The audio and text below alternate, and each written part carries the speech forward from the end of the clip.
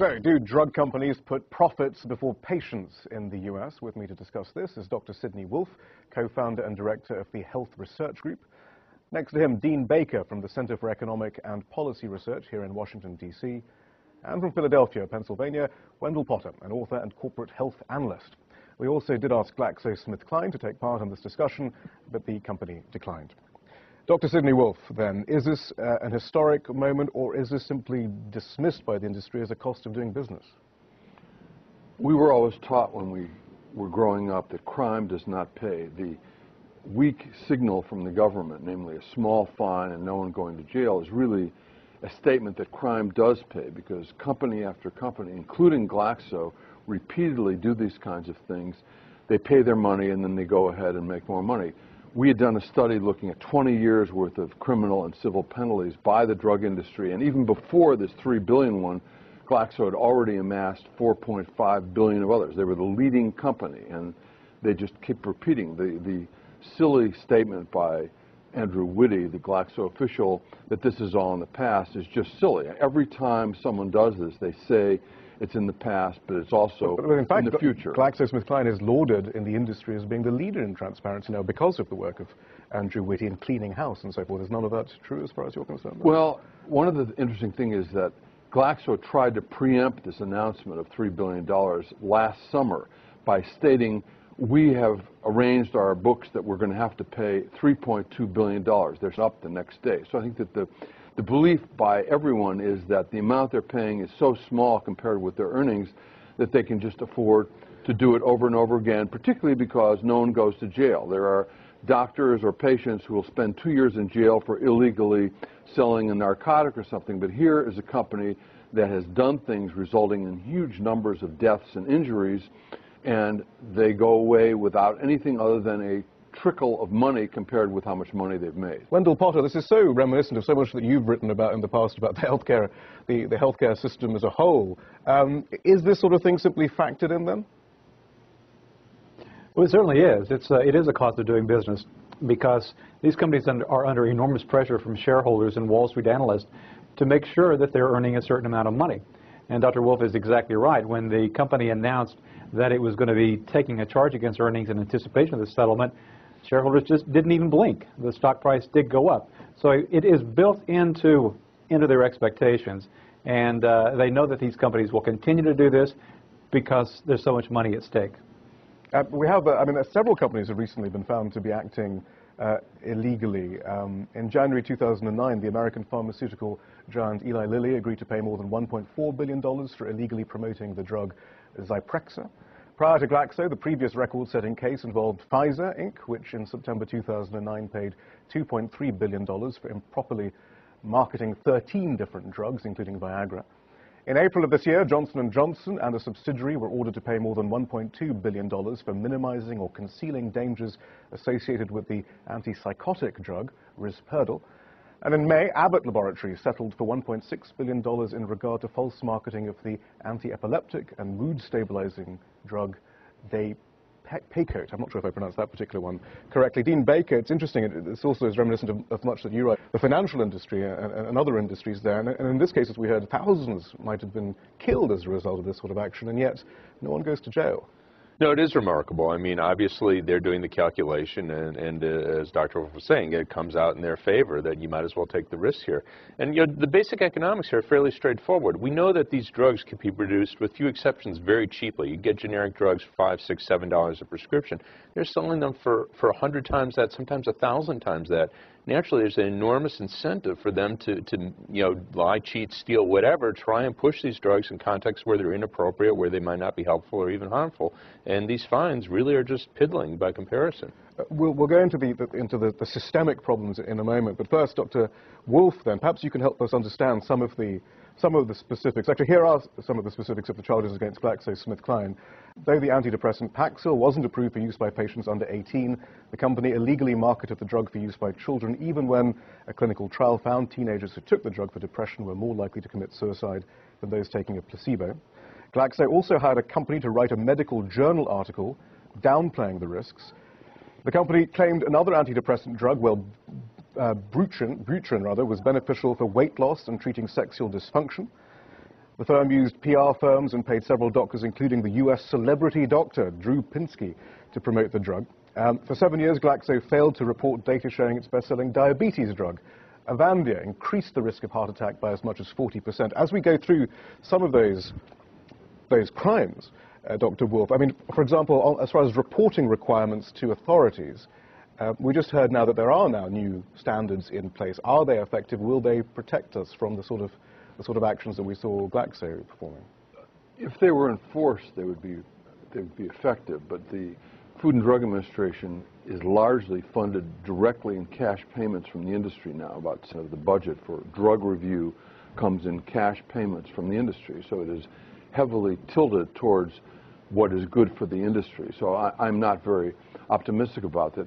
Most of the examples you cited are examples of a drug that is approved for disease A, and it is thought to be safe and effective for disease A, but they're not selling enough. It's still on patent, and therefore, as Dean Baker said, they can charge much more. And as long as it's still on patent, and as long as they can charge more, they will start pushing it for disease B and C and D, for which there's no evidence that the benefits outweigh the risks. So this is a strategy widely used by companies to increase their sales way beyond what they would have if it was limited to the diseases for which the evidence favors the benefits as opposed to the risks. Well, once a drug is approved by the FDA, how do doctors become aware of the drug's existence? Is it simply as a result of the sales representatives who then fan out and tell them the good news, or is there some, is there a constant sense of independent information about these drugs and what they should be used and what they shouldn't be used? Well, there is some independent information, although a lot of the studies are funded by the industry. And if a doctor on her or his own decides to prescribe a drug for something for which it isn't approved, there's nothing the FDA can do. What is illegal and criminally illegal is for the company to use every tactic possible, ranging from drug sales representatives to hiring doctors to create a buzz saying, you're only using this for this, but we think, in our experience, it also works for this, or taking them, wining and dining them, or taking them to spas and so forth. So every technique that you can imagine. And fraudulent medical journal reports. And presumably then also there's a lot of... That's right. And a lot of these things are so subtle that it's only through conscientious whistleblowers in these companies that this comes to the attention. And these whistleblowers are criticized. Well, they get a lot of money out of it. But shouldn't the medical journals themselves now not scot-free, perhaps? And how are they allowing... Well, and these are respected journals. Some of the better medical journals are very careful about these, but even those make mistakes. But sometimes these are printed or published in second-rate journals, but second-rate journals that many physicians will say, aha, that sounds great. I can now start prescribing one of these drugs for something else. So the culture, I mean, some would say the business model is to encourage them to commit crimes, to overstate the benefits in order to make more money than they're going to have to pay out when and if they get caught with the crime. So it's a business model of criminal activity and civil violation. You mentioned whistleblowers. Let's bring in Wendell Potter, actually, who's one of the more famous whistleblowers of recent years. This must all sound very familiar. I mean, in fact, we tend to explore the role of regulators quite a bit on this show, it seems, and there does seem to be constant themes that we hear of revolving doors and a bit too close a relationship between regulator and industry and so forth. Is that your sense of the FDA as well? How effective is the FDA with oversight? No, it's exactly the case, a revolving door in the FDA, and also for insurance companies at the state level. Insurance commissioners are often from the industry or go straight from the industry after that. There is that revolving door. And also, keep in mind that these companies, as I said earlier, their first priority is to satisfy shareholders, and secondary is to satisfy the needs of their patients or patients in this country. And in this country, they're also allowed to advertise directly to consumers. So they spend an enormous amount of money marketing, and the regulators are just simply not resourced adequately to do the policing that's necessary. And I will agree also, too, that until there are some criminal prosecutions and convictions, that this will continue. These kinds of fines are just kind of the equivalent of parking tickets, or at best for these companies. There have been criminal fines and prosecutions, but no jail sentence. And as long as the fines are where they are and the companies will make money literally off criminal activity, it's going to continue. The pharmaceutical industry has traditionally, for the last 30 or 40 years, had somewhere between 15 and 20% profit margins. They're now running out of new, exciting drugs. And some of these older drugs are soon to come off patent. So while they are still there under their clutches with no generic equivalent, they are squeezing, legally or otherwise, every bit of mileage that they can out of them. Just quickly before we move on there, what you seem to be saying there is, as far as oversight of these drugs are concerned, we don't really have any real way of knowing whether we're receiving all the clinical information about their efficacy and so forth. I mean, the oversight isn't terribly effective. Well, I mean, the Vandy was the one of the 3 drugs that for a period of about 4 years, the company just didn't bother sending the FDA all the safety information, and therefore the FDA is a handicapped, so to speak, regulator, doesn't have the full deck of cards to make the decision. We tried to get Avandia taken off the market, and part of the problem was some of the information that we now know about was missing then because the company chose to make it missing. I mean, that's a crime, but you would think that if someone or a company commits a crime, results in deaths and injuries, they should go to jail? No, they just buy their way out by paying a trifling $3 billion. So, Dean Baker, and you've already perhaps given me you have given me the answer to this question. Will the odd court case then keep pharmaceutical companies in line, or is this to do with a system based on government-granted patents? Oh, I think the corruption's inherent in the system, and I make an analogy, you know, think of illegal drugs, heroin, cocaine, where you have a markup of 1,000%, 10,000%. There's enormous profit to be made here, and you know, we could tell these people we want them to be good people and everything, but all the incentive the other way. It's almost inconceivable to imagine we're going to crack down on that. This is also supposed to be an incentive, though, for research and development of drugs, basically. Well, not necessarily. The incentive is finding something that you can market, and in fact, these drug companies have hugely cut back their spending on research and development over the last decade. There's a big article in the Washington Post on Sunday that talked about all the unemployed biochemists in the country because there have been huge cutbacks in research at most of the drug companies, and in fact, they've had very few blockbuster drugs over the last decade. How do research and development budgets compare with marketing budgets? Oh, they spend much more on marketing. That's, you know, they've been... And it's getting worse and worse over time. Yeah, you know, the point is once you have the drug, you know, as Sid was saying, you want to be able to sell it as widely as possible. That's marketing. You know, research and development, as they say, it's risky. That's exactly right. They don't want to do that. But is there a bit of a myth then, Dr. Wolf, of this innovation then finding its basis in the private sector, or is it mainly from the government sector, the public sector? Well, a lot of some of the more promising drugs, AZT, the first treatment for AIDS, was actually developed by the National Institutes of Health, and they even did some clinical trials on patients. But then they gave it away for a small amount of royalty, actually, to the same company, GSK, back a long time ago. We actually sued them to try and invalidate the patent because they didn't have the names of the government people who did a lot of the work. So a lot of the fundamental basic research, and in some cases even clinical trials, are paid for by the government, but then the companies walk away with it.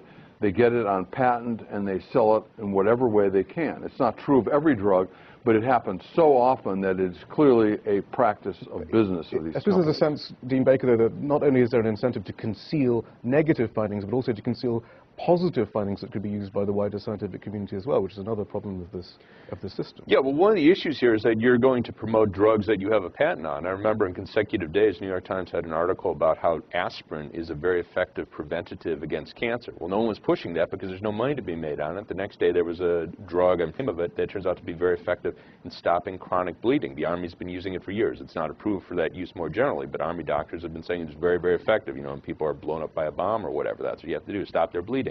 And, you know, obviously drug companies are interested in what they can get a patent on, what they could market. And the duplication, perhaps, of other hit drugs. Exactly. So if you could, you know, if Pfizer's got a big hit drug and you think you can get a chunk of that market, you're going to spend a lot of money on it. Maybe your drug's no better, maybe not even as good as theirs.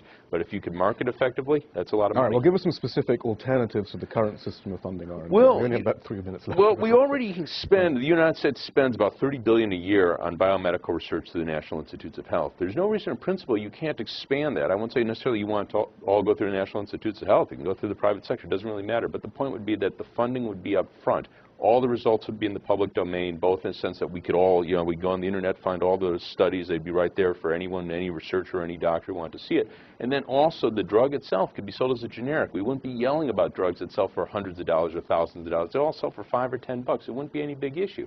There was actually a bill proposed by Vermont Senator Bernie Sanders to do exactly this. It would set up a prize fund. It would be specifically for HIV drugs, which is a category where most of the cost of drugs is actually paid for by the government. So you could use the savings to pay for the research, and then we'd have these HIV drugs available for $5, $10 a prescription. I think it would be a huge step forward.